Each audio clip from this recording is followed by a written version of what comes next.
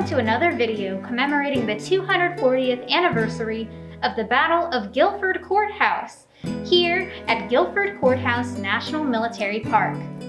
I'm Ranger Kate, and today I'm going to be talking with you about the Quakers of New Garden, a pacifist community caught in the midst of the Revolutionary War. Quakers historically traveled to the new colonies in the 1600s.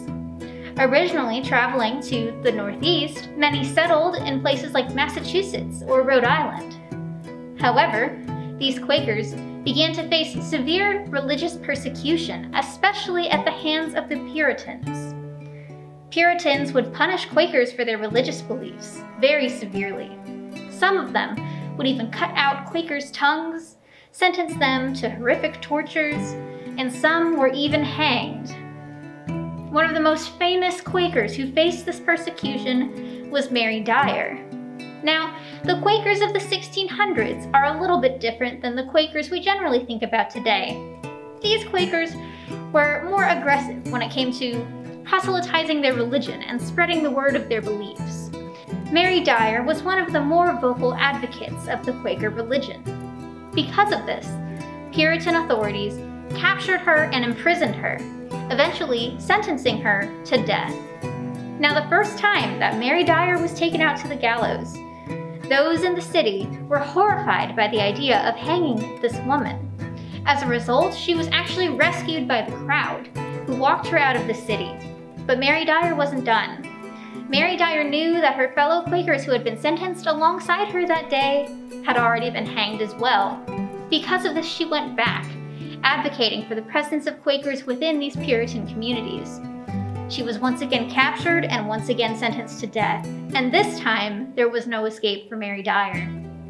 As she was escorted out to the gallows this final time, drummers reportedly loudly played to drown out any last words she might have had. Once she reached the gallows, it was over. Now this persecution only continued, and other colonies began to look very appealing to these Quakers suffering under such harsh treatment.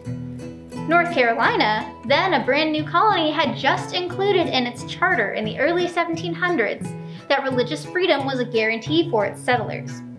Because of this, many Quakers traveled from Pennsylvania, Rhode Island, and all of those other northern colonies down the Great Wagon Road to settle in places where they wouldn't be persecuted so harshly. As a result, communities like New Garden sprang up. New Garden itself would be recognized as an official community in the early 1750s. Now before them, there were other Quaker settlements. There was one at Deep River Meeting House, and there were others closer to the coast of the Carolinas. However, these coastal Quaker communities and the communities here in the Piedmont area often did not interact very much. While they frequently exchanged letters, travel was difficult between the coast and the western half of the state. This was because of difficult elevation changes and very unmanageable terrain. It was actually easier to travel all the way from Pennsylvania down to this region by road than it would be to take a ship to the coast and move inward over land. Once settled, the Quakers of New Garden took up many different trades. Some were farmers, others opened grist mills, grinding grain for their communities. Yet others became craftsmen and artisans. Some brought their Pennsylvania influences into their new crafts. Quaker artisans created beautiful furniture that was clearly inspired by those earlier settlements in the Northeast. Cam Moore was a Quaker in New Garden. He developed his skill in silversmithing, eventually crafting compasses that were well renowned for their beauty and functionality and their reliability. Now, when tensions began to rise leading up to the Revolutionary War, the Quakers faced a difficult situation. Their religious beliefs advocated stringently for pacifism. They could not align themselves with either side. In fact, those found providing aid to one side over the other could be excommunicated from the Quaker Society of Friends. In fact, Society of Friends Quakers here in North Carolina began to notice a severe uptick in removals from their groups, especially as the Revolutionary War closed in. At least 5 or 6 members of the New Garden community were exiled from the Society of Friends due to taking up arms.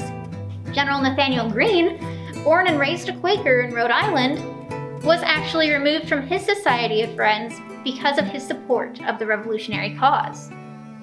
He attended musters and eventually even developed his own militia unit, the Kentish Guards.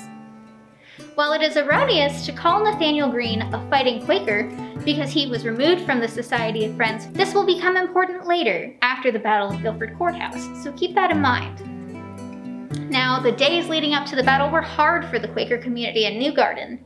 Stringent taxes had raised nearly triple the regular average in order to penalize the community for refusing to participate in enlistments and conscriptions, and the Quakers of New Garden were under immense financial strain already. Additionally, roving robbers, who were not affiliated with either side, would often steal uniforms and raid homes under the guise of foraging for the army. Bethuel Coffin and his wife Hannah experienced this firsthand. One night, as they sat by the fireside tending to their young children, a loud knock sounded on their front door. Two men demanded entry, and Bethuel and Hannah feared for their lives, along with the lives of their infant children. Eventually, Bethuel managed to talk the men down, and although they had arrived intent on stealing their belongings and valuables, they eventually left the premises and instead raided one of their neighbors' homes. This would not be the last occurrence of violence and confusion for the pacifist community of New Garden. In fact, on the morning of March 15th, 1781, a series of skirmishes erupted throughout the streets of the New Garden community as cavalry units from the British Army and the Continental Army faced off in the middle of this pacifistic community. Now, this action took place so closely to their homes that young Jonathan Jessup, then only 10 years old, drew a map of what he experienced on that day. And on that map, you can clearly see that his house was right next to one of these skirmishes. Now, the New Garden Meeting House was the center of the community. This was their place of worship. Quakers did not practice worship as we traditionally think of. Quakers would meet for silent meditation, and you would only speak when you experienced a form of internal divine enlightenment. You would share your thoughts and encourage community members to reflect on what you had offered. It was a sacred space, but soon, the effects of this skirmish would leave blood on its floorboards. 3 times, violence punctuated the morning in New Garden, and after the soldiers left, heading towards Guilford Courthouse, the Quakers were left to bring in the wounded and begin treating those who had been left behind. Some who had been killed during that morning were buried along the roadside where they lay. Others, still alive, were brought into local homes. Jonathan Jessup's family was one of those homes who hosted soldiers wounded in those morning skirmishes. Now, the Battle of Guilford Courthouse was just a few miles up the road, and scattered Quaker homes lined the area. Quaker Thomas White was one of those who lived closer to the battlefield. At the time, his wife was 8 months pregnant when the battle broke out, within a mile of their home. The couple reportedly hid within their cellar, attempting to shelter against the violence outside. These experiences would only continue. In fact, Elijah Coffin reported that a young man ran to his family's home and knocked on the door, begging for entry. His mother, Hannah, opened the door and was greeted with the sight of a soldier. We are not sure what side the soldier was on, but he had lost 2 fingers on one of his hands. Now, could this be Lieutenant Colonel Bannister Tarleton of the British Legion? We don't know. There are actually other accounts from pension records of soldiers who lost hands during this fight as well, many because of musket shots that completely removed fingers and left shattered remains behind. After the battle, difficulties did not end. In fact, with many, many wounded soldiers left behind, the Quakers, because of their neutrality, were expected to care for soldiers of both sides. The majority of those taken into Quaker homes and the Quaker Meeting House would be British. However, they also took care of Continental casualties and members of the militia in need of help. It is reported that communities within 10 miles of the battlefield were stuffed full of casualties of this battle. men struggling to recover from life-changing wounds. Within the Quaker meeting house, surgeons from both the British and the Continental Army attempted to provide aid, as the Quakers also provided medical assistance. Amputations, used for compound fractures of bone breaking the skin, now so easy to treat today, actually had a mortality rate of between 50 and 75% during this period. Other surgery was rudimentary at best. Many surgeons still believed in the idea of the four humors, believing treatments like bleeding or blistering were the key to treating serious injuries. Extracting bullets was another dangerous procedure. Unsanitized conditions could lead to rampant infections, gangrene, and death. But what were these soldiers eating? Well, the Quakers had to provide all of those resources. After the battle, Nathaniel Greene knew that this burden on the Quakers would be extreme. He appealed to them as a former Quaker himself, asking them to care for the soldiers and remembering that he too understood their doctrines, understood the burden. The Quakers of New Garden responded, agreeing to take care of the soldiers, but stressing that it would not be an easy task in a landscape already ravaged and pillaged for years. To truly show how much the Quakers gave to these soldiers, this is an excerpt from General Charles Cornwallis's personal papers, which shows a log of all of the resources brought by the community to provide for the casualties. Food, bandages, cloth, all of these things were necessary and would remain necessary for weeks. Tragically, not all of these wounded men survived, especially in an era without modern medicine. As a result, many were buried behind the meeting house in a mass grave. This is marked at the New Garden Cemetery near Guilford College today. The Quakers of New Garden would persevere. Despite this drain on their resources, they would survive and they would provide. This was not without consequence.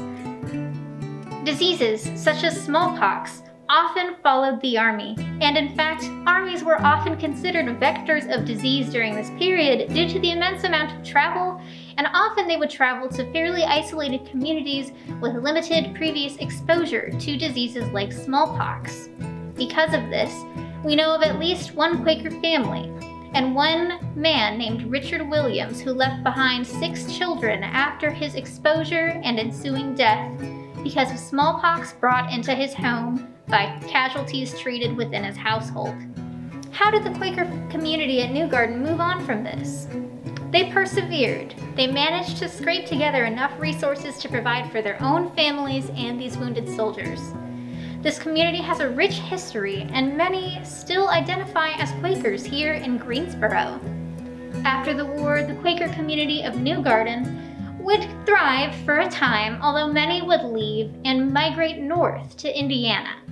Those who remained were heavily involved in abolitionist movements, and eventually would be a part of the Underground Railroad. They leave behind a rich legacy and a rich history that is often overlooked, and we are glad to highlight the contributions of these pacifists in wartime who gave so much to others in a great time of need.